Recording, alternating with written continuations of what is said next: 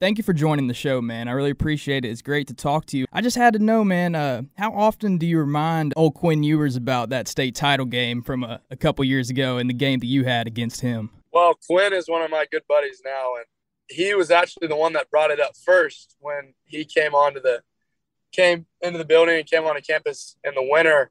He said, "Hey, I'm not gonna lie, man. I didn't think you could jump that high." And so ever since then, we kind of just joke around about it. It's kind of a funny inside joke to both of us, but I think deep down it hurts him a little bit. But he knows who the best lick is. He knows who the best lick is, right? That's exactly right. Well, that's right. Well, hey, Mookie, I know you're in a rush, man. You got some stuff to do tonight. I just wanted to thank you for coming on, and hopefully we can get you on closer to the season. Hopefully you're balling out on there on the field, man. I know big things are to come of you, and I expect it from you, from a Westlake Chaparral, man. Well, yeah, Mookie, thanks for having you on, man, once again. Yeah, thank y'all. Hook 'em.